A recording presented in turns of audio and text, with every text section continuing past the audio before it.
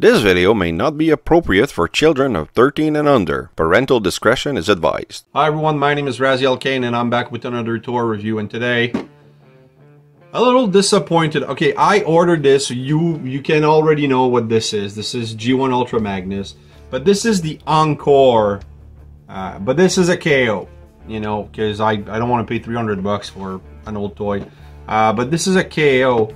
And the reason I'm disappointed is that's my fault. I didn't read the description properly, or I didn't check the box. I wanted an original because there is some slight differences between a G1 and an Encore. Mainly, I think, and maybe I'm wrong, okay, but the fists are not the same. The stacks are not the same. And when I mean the fist, I mean the Optimus Prime fist. They're different. There's a couple things that are different, so maybe it's stuff that they fixed, or anyway. But I love this toy, and the reason I got it is because, well, I had the Optimus, I had the Black Convoy. I kind of needed that, and now really what I'm missing is a Delta Magnus. So whoever makes those KO, just make Diaclone KO. Anyway, looking forward to showing this to you guys. You know, contrary to what I usually do, I applied the factory stickers, and yeah, they're not that great, but the toy hack set is pretty expensive, so I'm gonna skip it for now. But before I do the whole review, I just want to remind everyone to check out my voice acting playlist, the main feature of my channel, something I'm very proud of, and also check out my sponsor, DJC Collectibles, a fantastic online store, and at the end of this video you can get your 10% discount code for anything Transformers. And now let's roll the intro.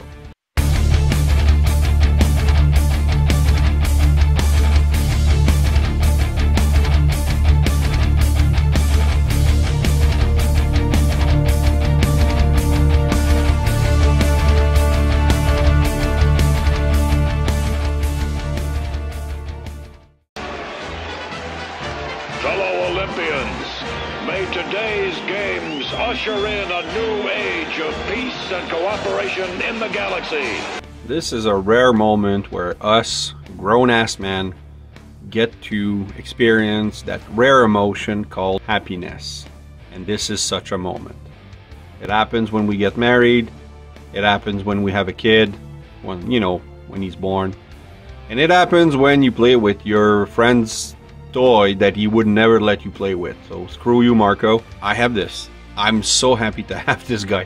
Seriously, I don't want to say a grail, because honestly I have the Studio Series 86 Magnus, and that's a fantastic toy, you know, prefer to this, but there's something about having this, you know, piece that you never could have and just play with it. And I've been playing with this guy since I opened it. A few things though. Because of my ignorance, I did not realize up front that this was the Encore version, and it's not, you know, it's not bad. There are some slight differences, I think. So, you know, this is a G1 Optimus Prime fist, and I forgot to turn my light. This is a Optimus Prime G1 KO fist, and this is an Ultra Magnus Encore fist. And you can see, you know, there's a, I don't know, he's like holding a cup, but the fist is more refined a little bit.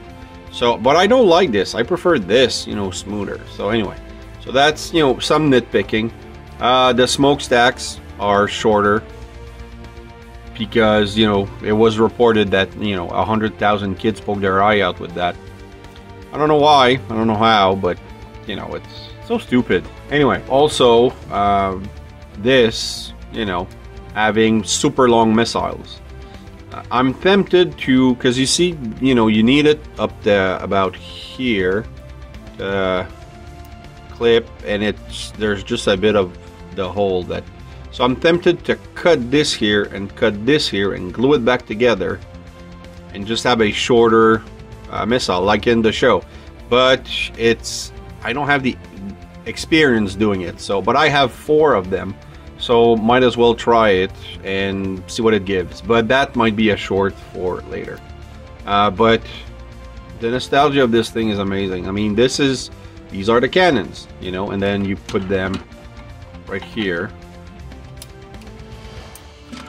But it looks stupid. So anyway, And everything else I think is pretty spot on to the original. So this is a KO Encore version. If it's a KO, I mean, it's so hard to tell because where is it? You know, Hasbro 2011, Tomy China. So they put the stamp. So, but you know, if you're gonna knock off something, might as well knock the whole thing. The audacity of KO companies is pretty wild. But I just wanted to have this. And a couple things that I wish I could do that I can't with this one, I'll show you in a moment. Taking a look, you have the chest, which you can, once you install it inside here, you can just leave it there. Doesn't matter. You have two of these things. You can't leave it there because if you want to transform him, you need to remove this so that the cab comes in there. You have the Ultra Magnus fist, and you have the Ultra Magnus head with those dead hollow eyes.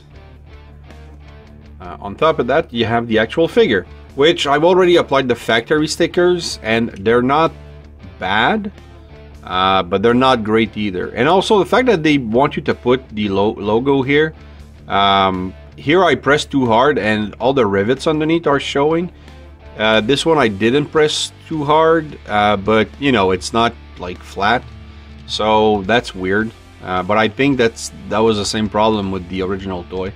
You have the same, well, you know, decals here. These are just same shape, different design than Optimus, or actually Nemesis here, you know. So that's cool, it's different. It's not the same thing. I thought that's what it was.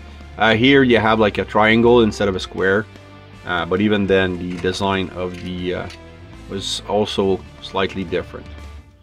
So yeah.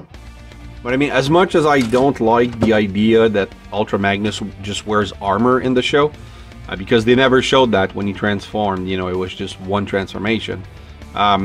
There's so much playability with this. The fact that he's, you know, you put an armor around a white prime. For a show, it's not my favorite version. For comics, I know people love the idea that he's wearing like the Apex armor or the Ultra Magnus armor, but I don't. But for a toy, fantastic playability, love it. And you know, it's a standard stuff. The one thing though, I find that this here is better. You can't just turn it, you have to pull and turn, while with Optimus and Nemesis you can kind of just force it and it's gonna work well. But this one I had to play a lot with it to be able to, you know, get that smooth motion. And the arms were like super tight too, but now I think, you know, they're pretty decent. You know, of course the articulation on these things was minimal. Arm, you know, the leg up and the head up and down a little bit. You know, you have this movement here, a little bit of rotation here, and then you have like a knee bend, toe move, back kick, no front kick, no waist rotation. You know, that's about it. But I mean, everything else is pretty much the same. And the one thing is I think he's closer to this guy, the KO Nemesis Prime, than he is to the KO Optimus Prime, because of the head. I can hold, you know, I showed it in my Black Convoy video. You can put the head on this guy and it's gonna hold, but I can't put it on my Optimus.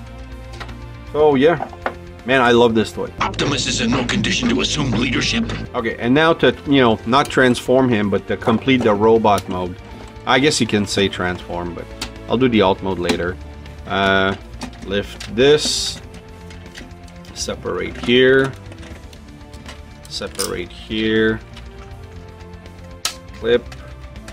Clip. Ratchet sounds everywhere. Fantastic. Make sure that that little red clip is on. There you go. And then of course what you do is no, you keep the head, put the arms in, and you're ready. But before I do that, one thing we did as a kid is take this guy And, you know, we would play, you know, headcanon stuff and say that this guy would sometime borrow or steal the armor. But with this, I can't do it. Well, mainly because the leg is broken, but it's not the same. Like, the connection is not working super nice. Oh, actually, now it is. Alright, so I can do it. But, as I said, I can't have the head. So, and that's just, you know, a little nitpick. It's not too bad. But I'm glad I was able to get him in there. I couldn't yesterday. And can I do it with this, with the black one? Hold on.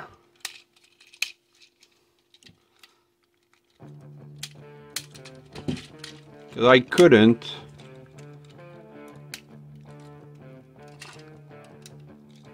Maybe I had something wrong with... Huh, see, sometimes it's not superbly aligned. Ah, well, what do you know? There you go. Black Ultra Magnus. Or Evil Ultra... Nemesis Ultra Magnus. Nemesis Magnus? Ultra Nemesis. Something. Alright, well, I proven myself wrong. On camera. That's probably the best way to do it. Alright, and now for the real deal. You just plug... You know how to do this now. You plug this into those pegs. And you make sure that the wheels... On this, he has special plugs for the wheels compared to the other two. So that they go into that slot so that it adds to the stability, I'm guessing. And then you put the head with this and never remove it. You don't have to.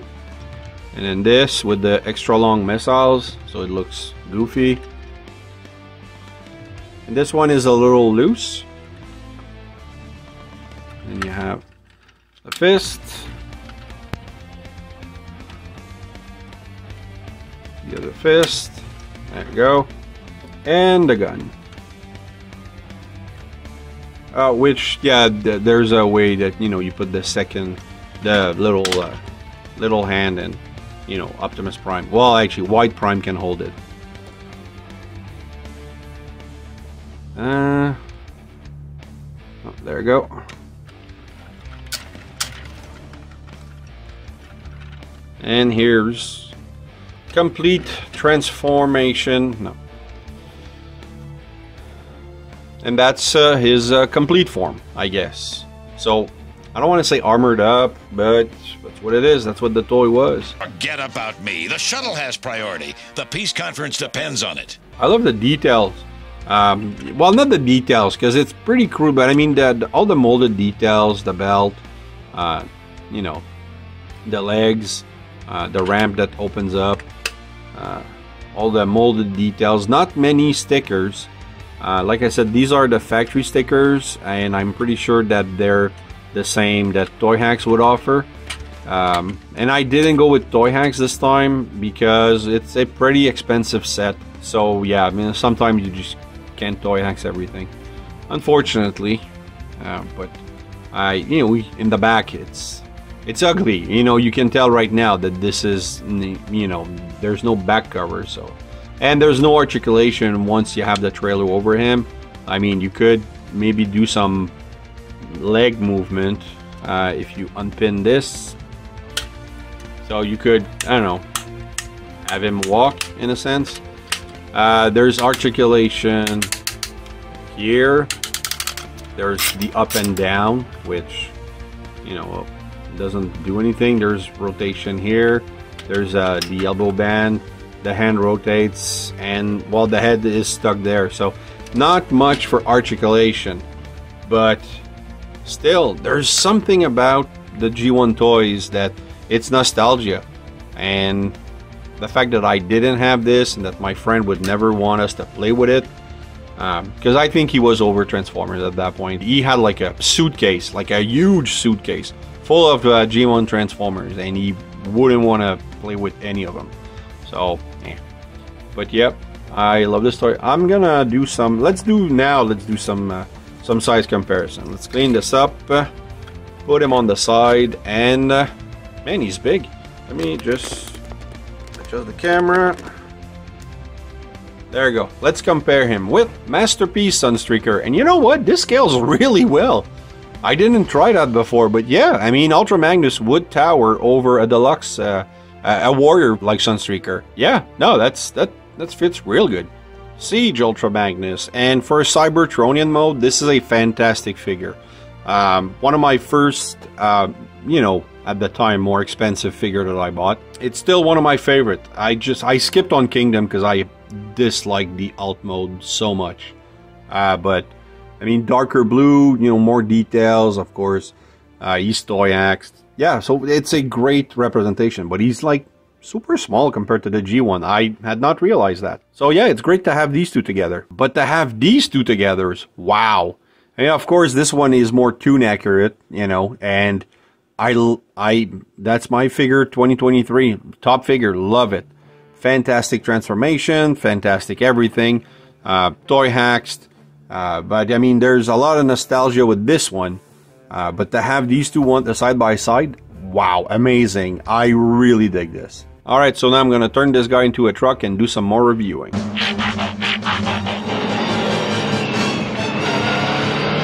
This is how I'm going to display Ultra Magnus probably, because I really want to have like all the three cabs, one next to the other. But anyway, this is a fantastic cab. And of course, the best feature of this one was that you had the ramps, and you could take G1 warriors and roll them into, you know, maybe not 3-4 of those, but you could have him, and then maybe, I don't know, Bumblebee, just go in, there you go, that fits. And then you could put,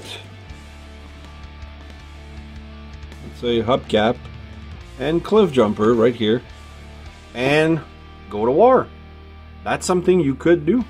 And of course, now we can do it with the Ultra Magnus from Studio Series 86, but the Siege and the Kingdom mold were just so frustrating. You couldn't do that. So, you know, a car carrier that can't carry cars, come on. So this, fantastic. Flip it up and clip it back. There you go. And it rolls really nice. I mean, this wheel here isn't touching, but everything else, perfect. Love the look. You know, I have a rub symbol. Does that work? I haven't tested this one. Alright, let me rub.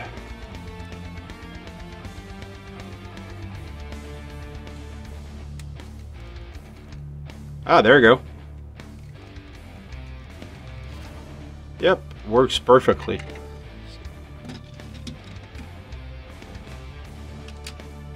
Come on, where is it?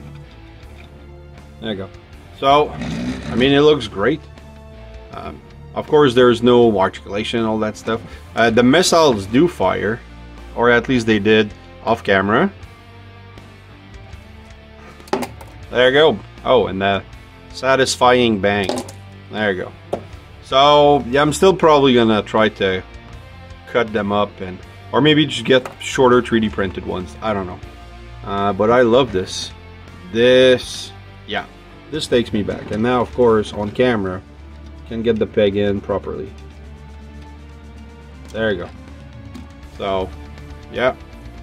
Don't know how I'm gonna display him, but with the, you know, well, why don't I show you? Then we will go our separate ways, but the next time we meet, it will be as enemies. Well, that's not the greatest angle, but that's what I'm able to do with my current setup. But that's something like that I want to display side by side, all the trucks, and it looks good. I don't know, I'm on a G1 bender. My next review that I'm filming is the G1 Computron, and then after that I'm done for a while with G1.